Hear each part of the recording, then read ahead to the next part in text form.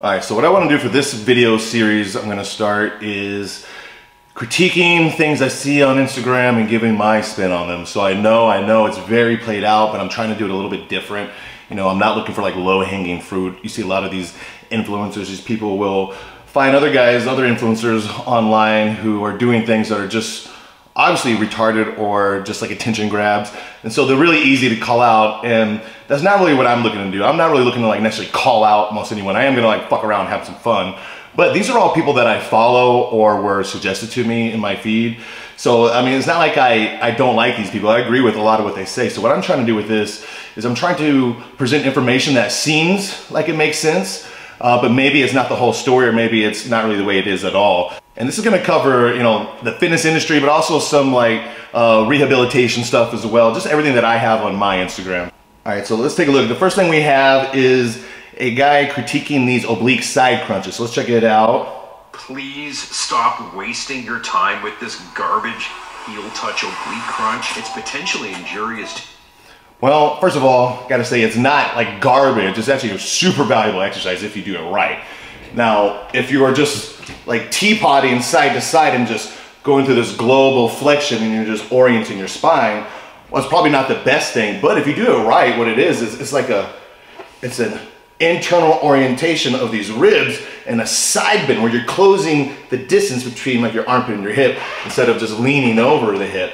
So if you alternate through there, it's a great fucking motion, because that has your ribs going through reciprocal motion while one is internally rotating, one is externally rotating and coming up. So that really promotes relative motion. It's a really good way to loosen up your back and kind of bring your rib cage back to neutral, bring your pelvis back to neutral. So that's a fantastic fucking exercise, actually. But if you do it wrong, it is a bad exercise. But I would never say that's a waste of time exercise at all. To your spine, it's not going to get rid of your love handles. Let me show you something that actually works. Remember. So this fat guy's gonna show us how to get rid of our love handles. Sorry, not trying to be a dick, but don't you just love that when you have some dude with a fucking belly try to tell you what it takes to get abs? Fat around your midsection comes from what you put in your body. Stop eating like crap. If you, I mean, again, he's coming at you pretty stern for being 18% body fat. Like, you're above average body fat. You're not lean at all, especially in the fitness industry. If you really want to work your core, get on your feet, connect a band to something stable. Interlock your fingers right in front of your belly button. Walk out this way. Get yourself an athletic stance by pushing your knees out. If you're a beginner, go in and out like this. This is going to work your obliques. This is going to work your... It's not working your obliques at all in the same way, though. I mean, this is an anti-rotation movement now. Instead of working your internal obliques and external obliques for that side bend, now you're just resisting rotation. So that's not really the same thing at all. Your core, because the band is trying to pull me that way, I've got to resist that. Once you get stronger, leave it out in front of you. Go up, and then down, jack it off. Side to side, figure eights and alphabet. Sorry, I know, that's actually going to work your core, even work your glutes a little bit. Most importantly, get you better, not older. Okay, so back pain fix. They just repost a lot of shit. So sometimes it's really good, sometimes it's garbage. I would put this under garbage. No offense, dude. Next we have Nick Trigili, Mr. Gay for Pay himself, and I think Nick's kind of an asshole. He's got kind of a bad reputation in the industry, but I really like that he's willing to just post whatever. He doesn't give a fuck, and it makes sense. I mean, why should he give a fuck? No matter what he says, people are always going to bring up his past to him and throw that in his face. So I respect him for staying out and staying in the forefront of the industry. All right, so let's see what Nick has to say about this guy. I'm gonna just give you my commentary, and I just realized that I'm giving you commentary on somebody giving commentary on somebody. So it's like, what if someone gives you commentary on this? That's like 4 levels deep. It's kind of ridiculous, I know, but here we go. So let's check it out. Mistake I'm seeing guys making is just doing regular speed curls when they get in the speed curls. Never heard that term before, but Nick, God, fucking retard. So the guy was saying a mistake a lot of people make is just doing the same regular speed curls every single time. So I'm guessing he's going to talk about varying the rep tempo. Speed curls wasn't what he was talking about, Nick. Like, fucking listen to the guy talk. Yeah, make sure you wear your fake Rolex and your fake gold chain before you get to the gym. That's going to increase your strength by like 200. What does that have to do with anything as well, either? I mean, you'll hear me critique a lot of things, but I'll never critique what someone's wearing, at least. 100% I heard. What I want to do in this video is show you 3 different ways that you can do your curls so that you can start extracting more growth, forcing... Shit, I didn't know you can extract more muscle growth. You must... And like now you're just making fun of the way he talks. Like, what does that have to do with anything? when you make a lot of content, you got fucking shit spilling out of your mouth. So I'm sure he's not even paying any attention. So again, waiting for something of value to come from this critique, Nick. Let's see what you got. You must be like an archaeologist or something that digs for dinosaur bones. If you slow your reps down, you do 4 seconds on the eccentric portion of the movement like I'm doing right now. Listen, as long as you're slowing down the repetitions, you're just not going at your natural speed that you typically do the exercise at, that's good enough. You don't have to literally count 1, 2, 3, 4. What is wrong with counting to 4? Like, why are you critiquing that? Like, what is wrong with tracking how long you're going? A lot of people like to track everything. I don't think that's unusual. And 4 seconds is actually way too fucking long. Understand that 4 seconds is not way too long for a negative. A lot of people do 4-second negatives. the tempo should be the same going up and going down. The next thing. Again, not always, not a lot of time, maybe not even most of the time. Typically you want a slower eccentric going down, a more explosive concentric coming up. That's pretty basic. I would not critique somebody for talking about counting 4 seconds on an eccentric. The thing I want you to do is static holds, where we literally just hold at the point of maximum resistance. And static holds has nothing to do with you increasing the size of your arms. Yeah, you'll increase your strength and your endurance, but if you want bigger arms, no static holds.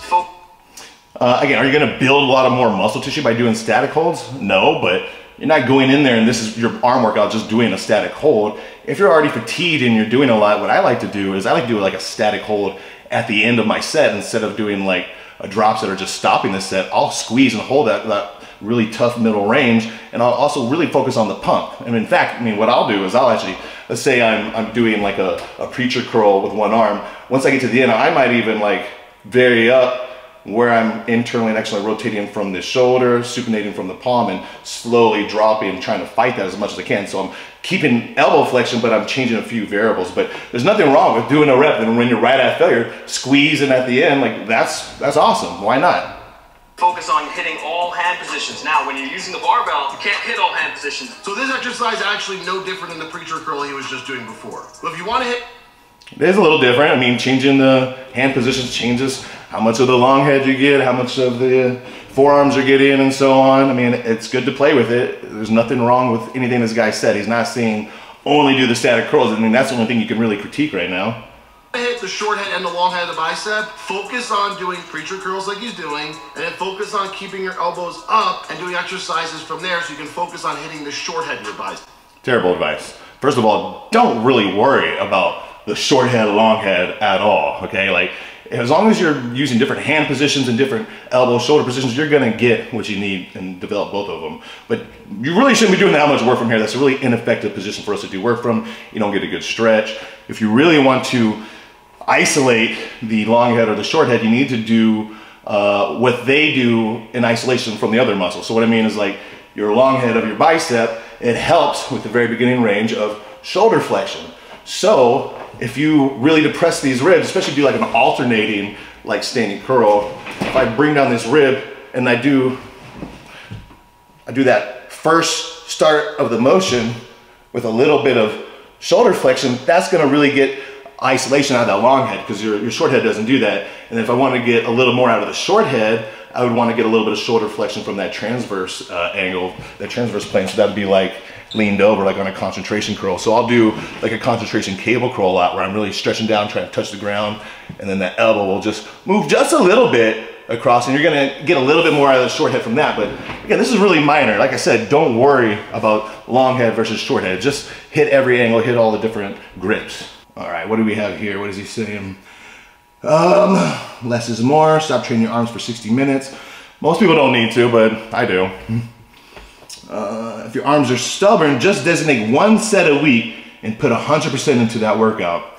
Terrible advice. Arms are like the muscle group that you can overload almost more than any because they're just a single joint motion. They can really take a lot of volume. They tend to respond better to like pump work compared to just going really heavy. So yeah, I think that's terrible advice. Do one all-out set a week for arms if your arms suck. That's fucking terrible advice.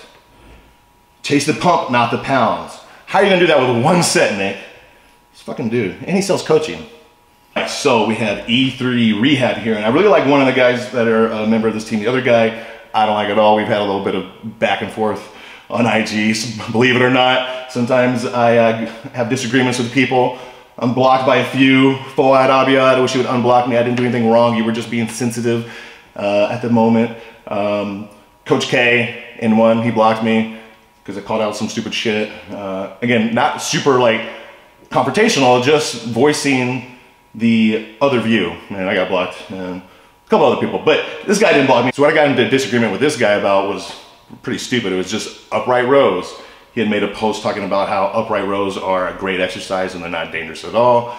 And I said, I believe they're not dangerous. I do them, but I think a lot of people lack the mobility to do them and get benefits from them. So I don't really recommend them to a lot of clients. Like, out of all the shoulder exercises, there is a higher chance of just a normal everyday person injuring or tweaking something doing an upright row than most other shoulder moves. And he just said that was such bullshit, disagreed with me, wanted studies on why. And I'm just like, most people don't have that much internal rotation. Like, that's the fact. There's no bad exercise, but some people aren't set up for it. So anyways, let's check this out. This is about quadratus lumborum pain, QL, the lower side of your back. It happens a lot if we get asymmetrical, which is really common as we're lifting heavy and we get close to failure. We might have like a little shift. Typically it's on the right side on most people, but it can definitely happen on the left. So let's see what they recommend. Okay, so they're saying if you have pain, you should do a isometric side bend. That's not bad. I wouldn't say that's level one. I probably would honestly do a passive stretch with breathing, or I would try to activate the antagonist a little bit, which would be the opposite side QL, maybe through an opposite side hip hike. You know, depending on how tight it is, you could do just a little bit of a slow eccentric on it. Got a lot of options. Isometric's not the worst. If it's really tight, it's probably not where I would start though. I might start on the other side isometric, but I think he's saying start on the side that's tight. All right, so we have here, we actually have a side bend. So now we're taking it through a full shortening and lengthening cycle. And if you're having pain in your QL, I probably don't recommend this, at least not this early. So we want to think about usually when your QL is shortened, maybe I can use my pelvis model. Let me see if this works. This might be terrible, I don't know. Okay, so there's my pelvis. So let's say we are tight on our QL on the right side, because that's typically what happens. A lot of, oh, my sacrum fell. Let's try this again. Okay, so a lot of times there we go. So a lot of times this left side will kind of come forward and out, and this side comes up. So we have this right hip is higher than the left, okay? When it's in that position, the QL that attaches here is really tight because it's in a shortened position. So what we want to do is we want to figure out a way to get this to drop and to open. So we need this to turn in and to raise a little bit. So in order to do that, we need to fire a couple muscles on this left side. We need to work on like anterior glute mid. We need to work on adductors to get this to turn in. We need to work on hamstring tie-in to get this to pull down. Because a lot of times this is a positional thing. Whoop, lost it again. A lot of times your QL is tight just because of where it is, and you can do as much work. All right, I'm giving up on this. Hope that did something. And you can do as much work as you want, but if your pelvis is in that jammed position and you're just orienting around that, these side bends I really wouldn't recommend. If you have really bad QL pain, first thing I would do is I would try to see if that hip is higher on that side, and if it is, I would work on improving external rotation on that side and internal rotation on the other, okay? Let's look at what else they got. And again, you might be fine to do this. It could be totally fine, but if it's painful, you probably don't want to load it that early. Again, side plank, so it's another kind of isometric move. Again, that's fine. What I would focus on more is the actual opposite side rib. So again, if that QL is tight, so say I have a tight QL here, and this shoulder is going to be lower, this shoulder is going to be higher typically, and this hip's going to be lower. This rib is really flared. If I can pull this rib cage down, that hip will actually want to go in position a lot easier. So depending on what side you're tight on, if you're tight on the right side, like most people, I would really focus on getting these left internal obliques to fire, because that's going to help position your hips more neutral so your QL will relax. So, I mean, I don't think they're thinking that deeply on this. I definitely probably wouldn't recommend just the bilateral isometric extension very early. Again, these would all be down the line. So basically what they recommend if you have QL pain is just exercise it. And again, exercise through it is not always the answer. Sometimes it is, but if you're a rehab, IG, I think you would look at it more from more of like a rehabilitation standpoint instead of just, you have pain, exercise through it. I would look at it a little more holistically, personally. All right. Dumbbell RDL again. Could be totally fine, but again, this is for people that have pain. Okay. So this, I don't know why, this is so funny to me. So I don't follow Jared Feather or Mike. I don't know if you saw my other videos. I'm not the biggest fan of Mike, but since I did those videos, I have just so much content from him and RP just getting flooded. And I don't mind Jared Feather at all. I watch this stuff when it pops up. So I just thought this was funny though. So let's check this out. This is him looking like so hardcore in the gym. Like just so flexed hard, so jacked. And what do you think he's gonna write about? Just fucking giving it your all, pushing it to the limit? Not exactly. Let's check this out. This is the caption. So many bullshit I'm hardcore bro mentality out there talking about how at the end of the day I gave it my all. Hot take, just focusing on going hard in the gym is leaving gains on the table and not doing everything possible. Imagine demanding more of yourself, the attention to numerous variables beyond just the workout intensity. Imagine forcing yourself to understand complex principles like periodization and recovery, and then implementing them for a better outcome, even if you want to do the opposite. Not that complicated, honestly. This level of detail requires a deeper understanding of science and a commitment to constant adaptation, making it a more intricate and demanding process than straightforward physical exertion. I mean, it's not that hard to not go to failure and to progressively overload and use a decent range of motion. I don't know what exactly we're talking about here. Next time you get done with a 3 or 4 hour gym session, pretending to go to failure every set, just remember you didn't give it your all. You took the easy way out and you continue to do so just to pretend you're hardcore. So who are these fucking people doing 3 or 4 hours in the gym?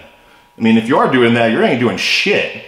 You know, I don't see people with an intensity problem. When I go to the gym and I look around, I don't see people just going too hard that they're damaging themselves and hurting their gains. I see a lot of fucking pussies around who don't know how to keep tension and don't know how really to push into discomfort without compensation a lot of times. So, I mean, I just think this is funny. It's like such a hardcore video, an image of him with, you know, all of his muscles, and he's just saying like, man, I'm so hardcore because I'm not hardcore, basically.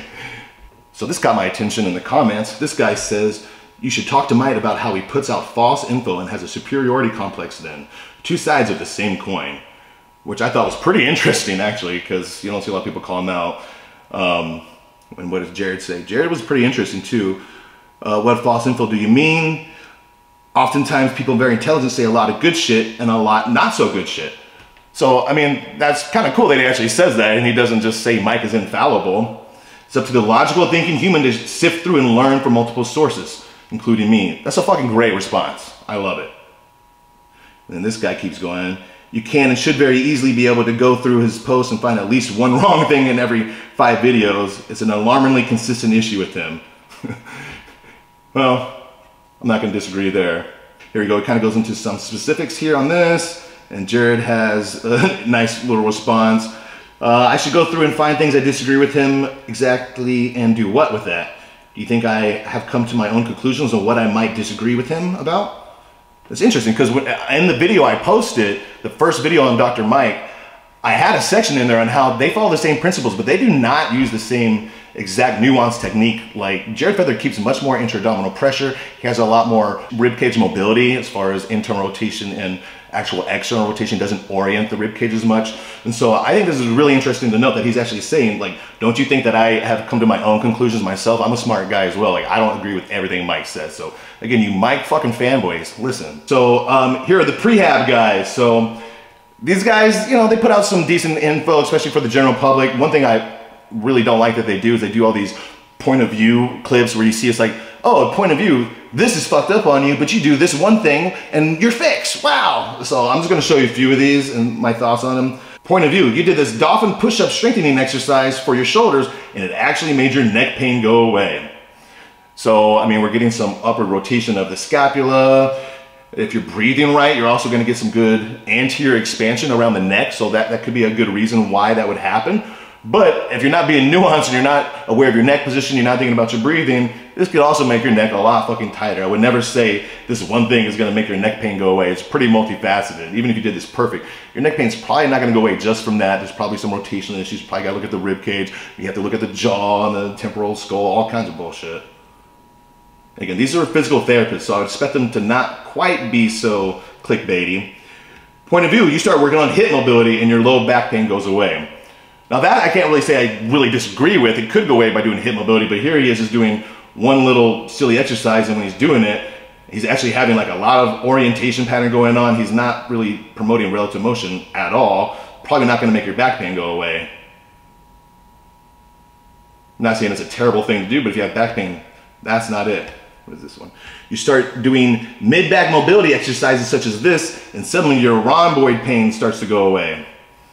Maybe, or maybe it gets fucking tighter. You don't necessarily want to go into this shortening pattern right away whenever something feels off on you. A point of view, your mid-back feels stiff, but your physical therapist taught you the easiest way to open up your back. So now every time you get the feeling, you do 10 reps per side and it's gone. That's long and stupid sounding. But again, look at this. We're getting a lot of orientation. These guys just go through global movement patterns. They're not very specific with what they're doing. Look at right here. Look at the movement we're going to get here. Like bending into the wall. A lot of times you want to put a block or something there if you really want to isolate the spine, especially the T-spine. Okay. All right, so this is kind of deep, and I actually tried to do a take on this pretty in-depth using my pelvis model, but it's getting a little heavy, and I don't think most of you guys are really going to be interested in the mechanics of that, but I'm going to make a separate video for that. But what I want to do real quick is I just want to show you a couple things from Squat U and touch on it super fast. So check this out.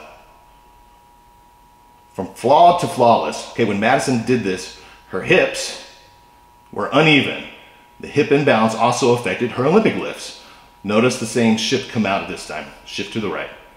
Left side not as open. So listen, that not as open. So in screening, this is what he does called the Faber test. The right one, open pretty good. The left, a big restriction. Okay, so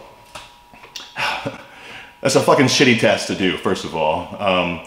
It's not always a test of someone's external rotation, the ability to open. If their pelvis is really anteriorly tipped forward, which that girl's is, and the left side more so, that creates a lot of issues. The pelvis is so tipped forward that it's not gonna open as well. The vastus lateralis is also leveraged as an internal rotator, so it's not gonna open as well, but it's not representative of what's going on at the actual innominate bone. That's actually flared out. It opens plenty. That's not the issue. We need to bring it back and actually turn it in to get internal rotation space. Again, I'm gonna go in details on this in a different video if you wanna know the real reasons and the in and outs of why. So he's doing a banded distraction. This is kind of pointless. They feel good, but they don't do a whole lot. I used to be a big fan of them, and the way he was doing it in particular is not gonna give her any really good benefit. Again, you don't need to open this. This femur is already out there. I mean, that's anatomical, that's the way it is. Okay, so what we have here is we're doing like a single leg airplane, and again, this is an external rotation movement. She does not need more external rotation. She doesn't need more hip flaring. She needs that sucker to turn in and to come back.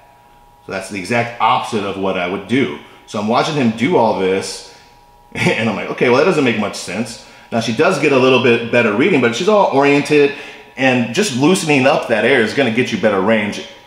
And maybe she had a slight posterior tipping effect, but we don't need that hip to open more. We need it to tip back. So this isn't a good thing. And then what do we have? We have another opening exercises, which you don't wanna do. This is not where I would have her. And so I'm watching her do this, and then look at this. He says this is an improvement. That's still shitty. That's still a shift, like a total shift.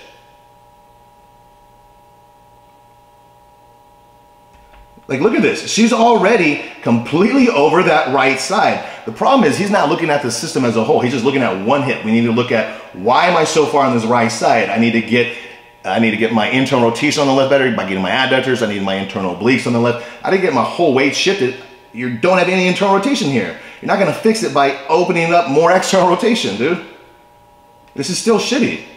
Like, and he's saying it's good. So I see this, and I'm like, and he's like, and she's on the right track. It's like, I see this, and I'm like, this is bullshit. So I kind of started looking more into it. Addison is extremely strong. and extremely flexible. But unfortunately, way too flexible. That's all orientation patterns right there. She's just moving at the spine. Unfortunately, has dealt with frustrating hip pain for a full year that has limited one simple movements for her and hurt her technique when lifting. My testing revealed limitations in opening her left hip.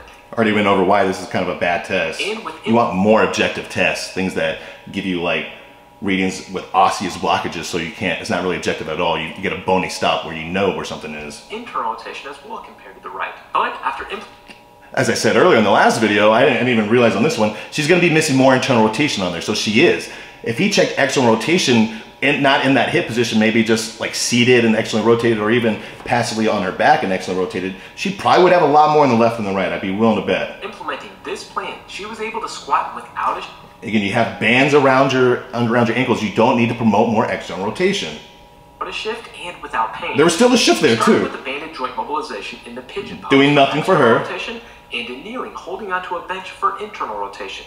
Then one more hip opener with the assist. More external rotation. Then we stabilized over more external rotation. Side plank clamshell. The DNS star with a more external rotation. As well as the locked clam. More external rotation.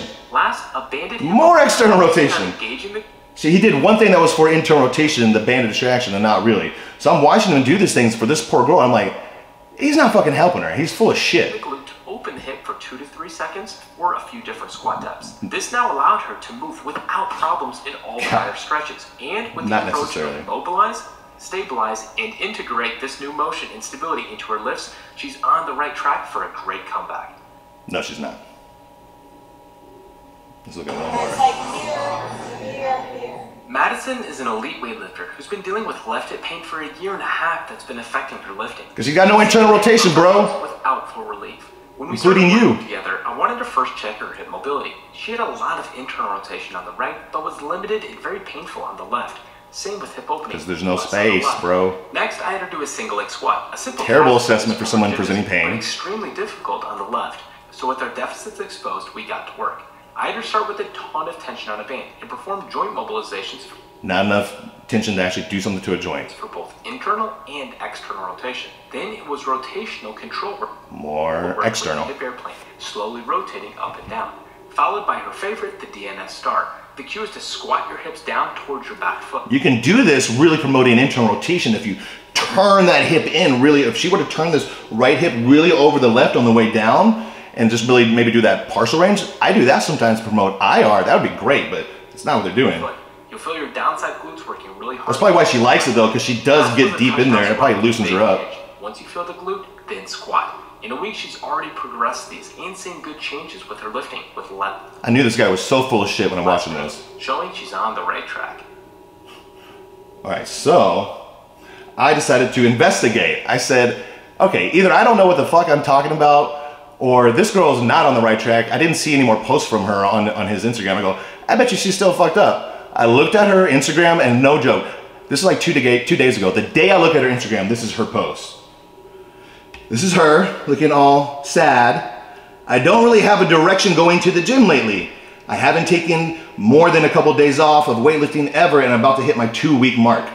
I'm able to do light stuff. I'll be taking another month off, fixing my imbalances, and then I'll try again. Here's a few things that didn't hurt, yay. He didn't do a fucking thing to fix her. He promoted her issue, made it worse. And like this guy has like 1 million followers on Instagram. He's very old school, very like old textbook. He doesn't look at the whole picture, and this girl suffered for it. So not a big fan of Squat University when it comes to him treating people with hip pain. All right, let's roll through this real quick. atlaspowershrugged, he's pretty cool. I follow him. He does some old school moves. At this, he's taking a shot at a guy in the personal training industry, John Goodman. And John Goodman says, in 16 years, I've never been injured lifting weights. The reason is simple. I don't go as hard as I can in the gym. Lifting for regular people has a risk-reward ratio to respect. No pain, no gain is silly. You can afford to get fitter slower. You can't afford to get hurt. And then Atlas Power says, wrong. In fact, I'd say you can't afford not to get hurt if you're under 30. Fucking stupid. If you're an average person and you're not trying to compete in any kind of athletic endeavor, if you're just trying to bodybuild, there's no reason to ever be injured. I mean, nothing more than a slight acute little tightness is what I would say would be okay.